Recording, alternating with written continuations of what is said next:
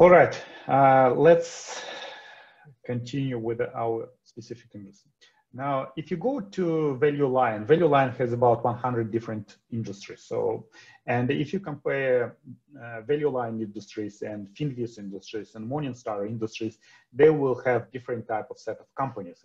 Okay, because it's quite difficult to divide some companies into different industry, and Cisco, very good example of this, because even though it is included in telecom equipment industry, but also they have not only equipment, they have software, they have services, they have additional kind of parts in their business which can be allocated to different group or different industry.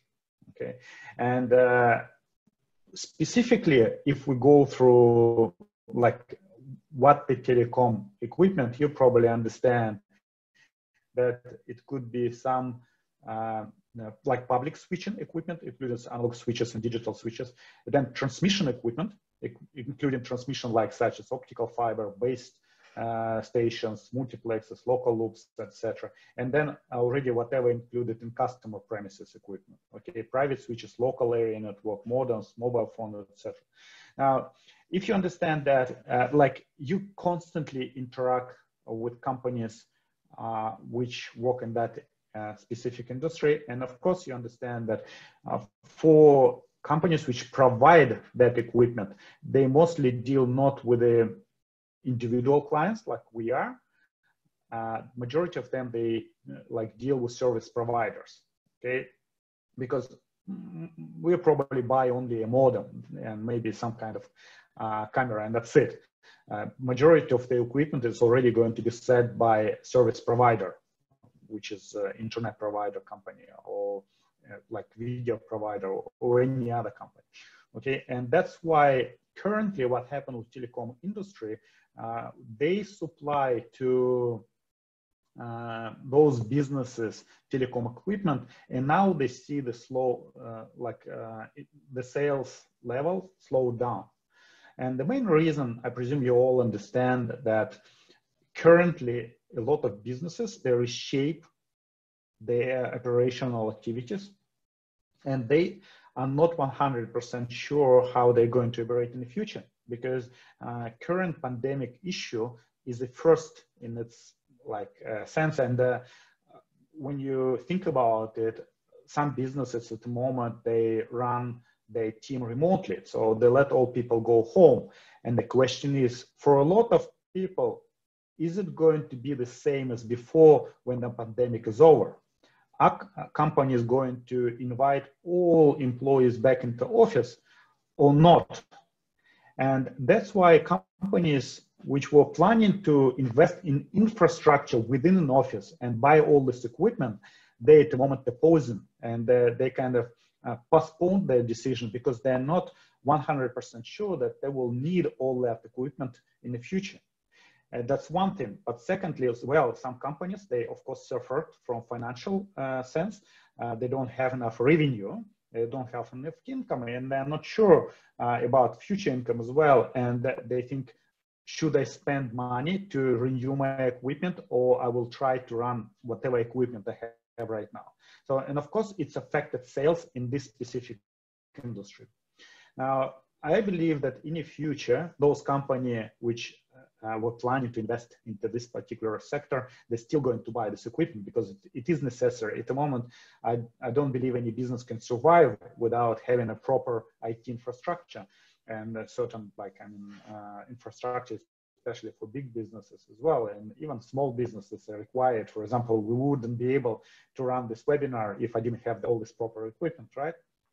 And at the same time, the allocation and the purchases for different equipment might change. So if companies were planning to spend a lot of money to kind of put equipment in their office or in their particular business, now they have to understand how they're going to run remote team if they're going to kind of keep that remote team as well. And that's where Cisco is one of the companies which can be really flexible, because it has certain like a set of products which can be used by both types of directions. They have software, they have equipment for offices and for like businesses which are located in one place, but also they have a quite good software system and also some services and also equipment for remote teams. So that's why I believe that Cisco has a potential regardless which direction pandemic will bring us. Okay, this is particular case. Now, if you go to value line and read about telecommunication industry, you will see some very well-known name like Nokia, Ericsson, which are mostly located in Europe, Qualcomm, Marvell, and some other companies. But if you look at Cisco, Cisco is one of the biggest companies here in that particular industry. Okay, and let's have a look how I analyze that specific industry. So I went to value line. I've done in both ways. I went to value line, but also I went to FinViz. So I inserted, and I saw that there are 69 companies in database of value line, which allocated to that specific industry. Okay, 69 companies. Next thing what I've done, I put only one parameter, which is profitability. I just put from 0 to, so it's not negative, it's positive. Whatever profit is there, I put show me the companies which are profitable. And look, out of 69 companies, only 28 companies left on the surface. The rest of them, they're not even making money, they're losing money. Okay, it's more than 50% of companies in that specific industry, they're losing money. So guys, if you are thinking of buying and investing ETFs, so especially industry ETFs, I wouldn't definitely recommend to invest in ETFs of that specific industry, because majority of businesses in that industry, they are losing money. They are not making money. And the next thing what I've done, because for me, okay, I know that there is a set of companies which making money, but now I want to know like how many of them actually on discounted price right now. I even didn't look at quality yet here. And that's what I've seen. I put trailing P ratio, the valuation below 15 from 0.5% to 15, and only 3 companies came up. Okay. Can you imagine out of 69 companies on the valuation level, only 3 companies come up? Now I decided to check it. So I went to FinViz and look at the another information, like set of information. So basically I copied all this data and went to FinViz, right? And that's what I've seen here. 3 companies, COMM, the first one. FinViz shows that last quarter was in loss. That's why they don't have PE. Usually that's what FinViz does. It means that this company is already not profitable. It's losing money right now as well. Even in value line, there isn't still information because it's kind of delayed that company is profitable. Okay, but currently we see that not. Also, it's not that huge of business. Like it's $1.8 billion, still big business, but not as big as Cisco. Cisco is $170 billion in capitalization. Okay. Another company is really small. It's only $263 million in capitalization. For some guys, you might think, oh, it's a huge company. But in reality, for stock market, it's quite low company. And if we try to understand this specific industry, the bigger the company, the easier for them to serve bigger clients, bigger businesses. Okay. And the small company, they might serve local kind of small businesses, but for them, it would be very difficult to provide equipment and serve on a competitive price level as well and service level with other big industries, big companies like Cisco.